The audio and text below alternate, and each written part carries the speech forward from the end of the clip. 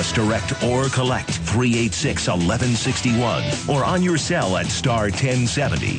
It's Joe Easingwood in the CFAX Newsline on CFAX 1070. Sitting in from A Channel News, Stephen Andrew. Good morning. I've been kind of teasing you that we were going to be announcing some of the candidates running for the position of mayor over the Capital Region this week. We're certainly going to be doing that in just a second. We've got another candidate coming up tomorrow on the program. You know, as I was mentioning yesterday, I think it's important that if candidates are going to be running, that they should really try to declare as early as they possibly can. I mean, the big political tactic is to wait until a couple of months before the election. The reason for that being, obviously, that the less time that you, the voter, has an opportunity to question the candidate means the less times that they can really kind of trip up and make mistakes. And I applaud those that are going to step up and make the announcement and give you enough time to review their resumes, what they stand for, and give you an opportunity to get to know them, question them, and really find out, indeed, if this is the person that you want representing you, either be it on city council or school board. And that's another discussion that we'll be having for another day, because, I mean, most school board budgets are bigger than most municipalities, by the way. Or, where you want to go with this. I think it's a big issue, and local politicians play a huge role in the Capital Region. I mean, forget the fact that I think there's way too many local politicians. Again, that'll be a story for another day. But I mean, it's important. I was talking with Dean Fortin, who's the councillor widely rumored to be running for mayor in Victoria. He says he hasn't made a decision. Yesterday, he didn't want to come on the program, but he's in that position where he's certainly thinking about it.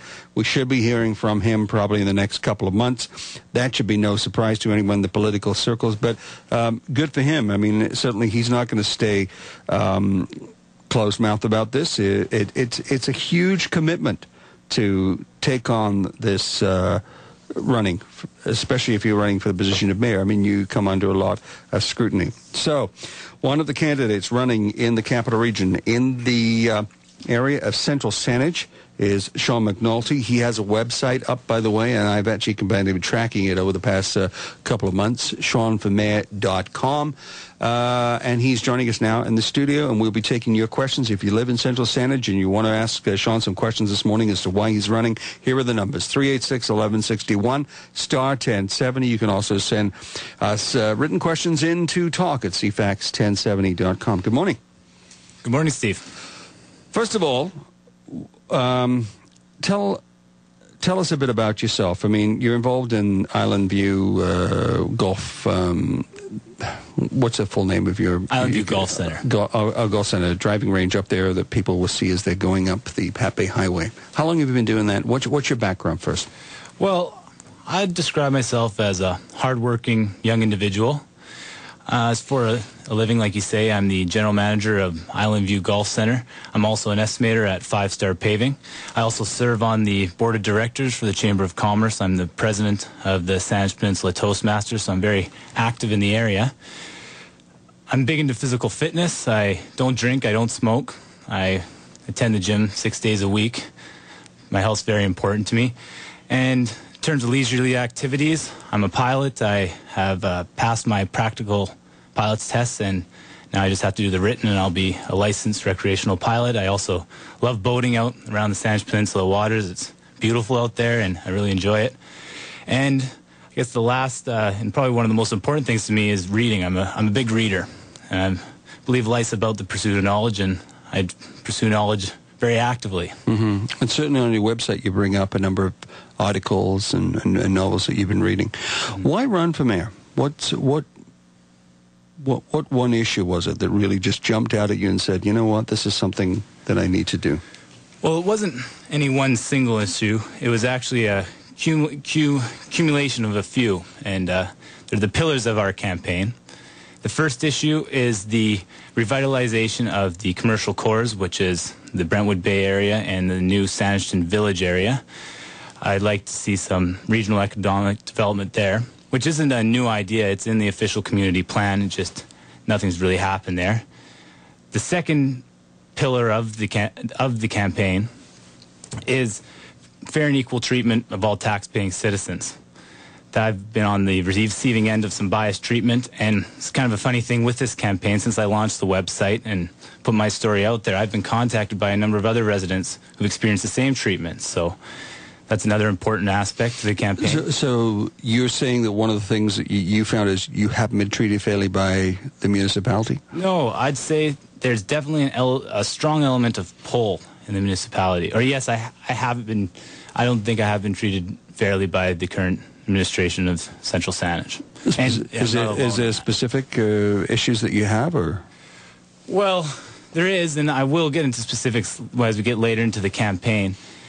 But if you look at the website, you can read about the treatment, the bylaw officer. I mean, I've had him actually physically try to fight me, which was really something that was almost comical. But and there's really a wide array of it, and I don't want to focus on the negative, but that is a problem where it's a matter of who you are, not what the issue is, how you get treated at City Hall, and that's not right in my opinion.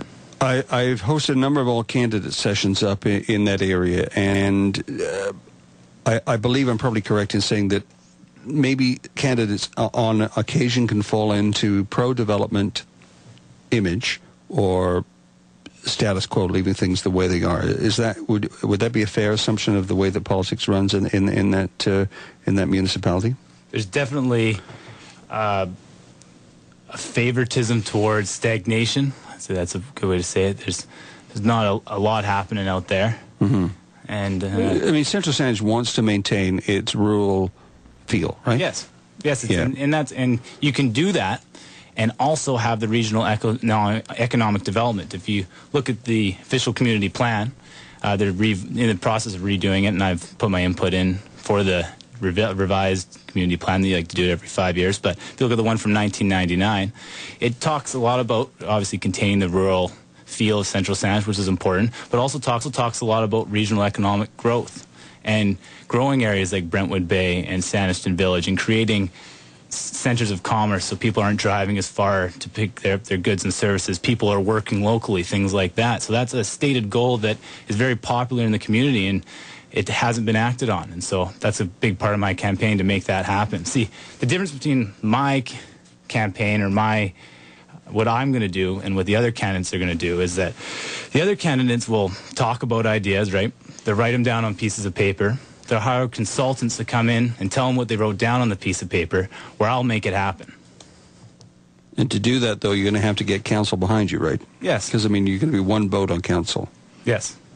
And will you run with a team, or do you think you'll run by yourself? I'll run by myself, but that's part of the reason why I'm going for the mayor position, is that's the leader of the council. You chair the meetings, and I feel from that position as mayor, I can lead the council to sustainable development and to develop a sustainable regional economic plan and actually execute what the official community plan has laid out while still maintaining that rural field. Okay, some tough questions for Sean McNulty, the candidate running for the position of mayor in Central Saanich. 386-1161 star 1070 are the numbers to dial up if you want to join the conversation this morning, or you can send us an email to talk@cfax1070.com. Now back to Joe Easingwood in the CFAX Newsline on CFAX 1070. Sitting in from A-Channel News, Stephen Andrew. Good morning. We're talking with Sean McNulty, who has announced his candidacy for the position of mayor in Central Saanich. I would assume maybe going up against Jack Marr, right? If he runs again? If he runs again, yes. Chris Graham. If Chris Graham decides to run for mayor. Chris Graham, yep. Alison Habkirk, if she decides to run again. That's correct. So there you are in this field of candidates. What makes you different from the other candidates?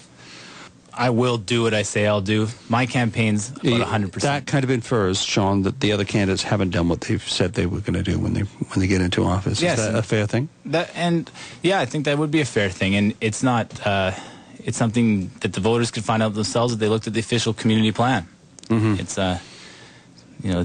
they've wrote the plan and it's not being followed. Where do you stand on amalgamation? On amalgamation? I like amalgamation. I think it's a good idea. So you support an amalgamated Saanich Peninsula, an amalgamated Greater Victoria area? What's your position on that? Well, I definitely not with Victoria. It'd have to be ideally with Central Saanich, North Saanich, and Sydney. I don't necessarily think mayor and council, that'd be something you'd have to look at. But I think services is a slam dunk. I mean, you get more output per tax dollars. It saves on the overhead cost by having all these, 3 fire departments, 3 police departments, by, I think, amalgamating some of the services, there's a lot of benefits for the taxpayers on the peninsula there. But not a fully uniformed Greater Victoria area being amalgamated? Not with the Greater Victoria area. No, I wouldn't foresee that. I think the Saanich Peninsula is unique to itself and should be kept that way. Sean McNulty, a question for you from Saanich farmer Lana Popham. She says, Central Saanich has been an agricultural-based community. Your business is not agriculturally based and has been in conflict with agriculture. We'll get to that in just a second. What is your stand regarding the agricultural land reserve? So first of all, your business conflict with agriculture. Just give us the Coles Notes version of what's happened there. To be honest with you, Stephen, I'm not... it's not a part of, that's a separate issue from my campaign. But it's going to come up, during the campaign. It's going to come up. What I would say is this, I'm very proud of Island View Golf Center. I'm very proud of the staff, Scott Keenlyside, Andrew Wintrub, Hoy Sang-Yoon, Haley Lupton, all the great people we have working there, and I'm very proud of the product and the service we deliver there. And yes, there has been some conflict, and it's a complicated issue. I will say that it's moving in the right direction. The owners of the golf center, and I know the owners of Silva Rill, have met, and I hope it resolves itself. I'm not personally involved in the talks, so I can't comment on them. But you think it's going to move in a good direction? I hope. A good direction. I hope it does, because I live on the property, and the last thing I want to do is fight with neighbors. Okay, so the question is, what is your stand regarding the agricultural land reserve? That's lands that are put in, obviously, that are basically protected for agriculture. Yeah. Well, that's a very good question, Stephen. That's a very good question. How do I stand on it? Well, the Agricultural Land Reserve isn't governed by the municipal body. It's governed by the ALR. So as far as how I stand on it, it's not like a big influence. I think agriculture is important, but it's not, like I said, it's not something that the municipal body governs over, so it's not something that I've made a big... But a municipal body would have say, it would be able to influence, it would take positions, if the ALR made decisions that were contrary to what the official community plan was or to what the will of the community was, certainly it would be up to the municipal politicians to stand up and say, hey, this is not right. So, I see. Yeah, I know. I see what you're saying, Stephen. I would say I've read the official community plan section, what they have for promote in terms of farm. I think farming is important for the region. It's a major industry in the region. I believe that the farmers know best what to do with farmland. That's who I'd be listening to. If I was, I'm a big believer in property rights, right? If a farmer wanted to, let's say, wasn't using a piece of land and wanted to rezone it, I think you have to take a good look at that, because if they're not farming that land, I don't see why it shouldn't be utilized for other purposes. That being said, if a farmer... I like the idea of farmers having less taxes. Like I said, it's great for employment in the area. It's picturesque. It's nice to look at. But, it'd really be... the ALR in general, it's a very general kind of notion, things that came forward regarding ALR lands, I'd be wanting to hear from the farmers and get their take on it. They're the ones farming the land. They're the ones who have the most knowledge on the subject. And is this something that you think that you will spend a lot of time doing over the next 12 months leading up to the election, talking with the farmers, getting more information on the ALR? I'm going to talk. It seems to me that maybe you don't have a fully formed position on the ALR right now. Would that be a fair statement? Well, I just view it as a separate issue from municipal politics in the sense that we don't govern the ALR. Now, in terms of farmers or talking to farmers, I'm going to talk to the people of Central Saanich. I think I don't like it when people group things in together, like the farmers or the business guys or the golfers or the seniors. We're people, right? And I want to hear from the people. So I want to hear from the farmers. I want to hear from the business people. I want to hear from the residents. I'm not out there for one special interest group. I want to hear everyone's ideas. 386-1161, star 1070. Stephen Andrew from 8 Channel News, and for Joe Easingwood this week on the CFAX 1070 Newsline, we're talking with Sean McNulty, who has announced his candidacy for the position of mayor in Central Saanich. Of course, you have to file all the papers, and that comes up a little bit later, but your intent is to run once all that, the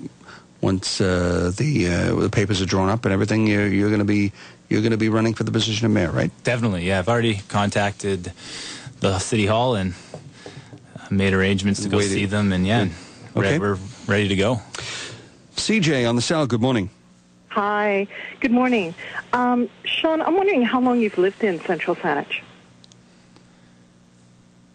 Well, thanks for the question, CJ. I've been living in Central Saanich off and on. I guess I first moved out here when I was 18, and then I moved to Vancouver for a bit, and then I've been living here now for, I guess, close to 3 years now. Okay, thank you. Because my family lived in Central Saanich since 1950, and yes, we had farmland, and I hate to see how much development's being done out in that area, and I hate to see the farmland gone. But second question is, do you have any jurisdiction, if you're mayor, about the airplanes that have been flying awfully low since they've been rerouted the last couple of years? I'm not exactly sure what you're talking about. Can you explain that just a little bit more, CJ?